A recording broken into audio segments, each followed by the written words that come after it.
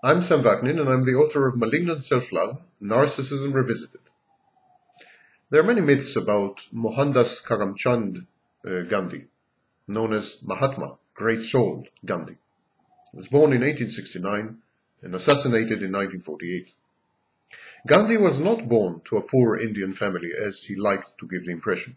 His father was a Dewan, chief minister of Porbandar, the capital of a small principality in Gujarat, in western India, under British suzerainty. He later became Dewan of Rajkot. Gandhi married at the age of 13, and he was a mediocre student. In his adolescence, he defied his repressive environment by petty thieving, meat-eating, smoking, and professed atheism. Until the age of 18, Gandhi spoke very little English. His main language was Gujarati. Gandhi wanted to be a medical doctor, more precisely a surgeon. His family forced him to study law. His first political activity was as a member of the executive committee of the London Vegetarian Society. Gandhi went to South Africa because he couldn't find work in India. He was a poor lawyer, in both senses of the word. He suffered from stage fright. The Encyclopedia Britannica describes Gandhi's days in South Africa. Africa was to present to Gandhi challenges and opportunities that he could hardly have conceived.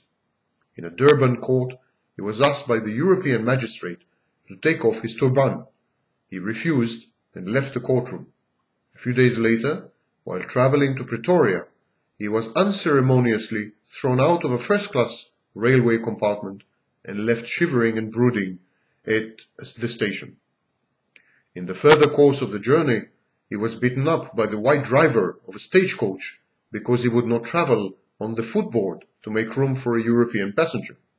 And finally, he was barred from hotels reserved for Europeans only. These humiliations were the daily lot of Indian traders and laborers in Natal, who had learned to pocket them with the same resignation with which they pocketed their meager earnings. Gandhi was about to sail to London when he read about a bill to deprive the Indians of their right to vote. He decided to stay. It is in Johannesburg, South Africa, that his first civil disobedience campaign was staged, not in India. Civil disobedience became his hallmark, and he called it Satyagraha. Gandhi's life was at peril many times. He was almost lynched in Durban as early as January 1897. He was assassinated in 1948. Gandhi was not a pacifist, nor was he anti-British.